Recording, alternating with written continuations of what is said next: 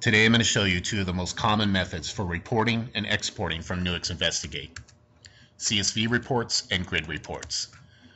We've already retrieved our items into the grid by running a search. We can now prepare our items for export by selecting all the items in the grid. Right-click our column header to choose our metadata profile. Use the drop-down window on the right for our sorting method. And our CSV export will then contain our column headers across the top, as well as our item details. Generating grid reports provides additional options to users, such as naming the report, choosing to group items by evidence or tags, choosing to include any tags that we may have applied, selecting our metadata profile, choosing Excel or PDF for the grid report, and whether or not we want to include natives.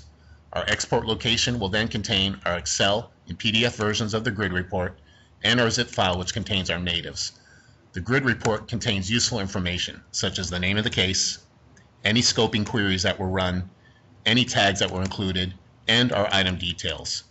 With so many options for reporting and exporting, Nuix Investigate provides users a way to share and collaborate on any case matter.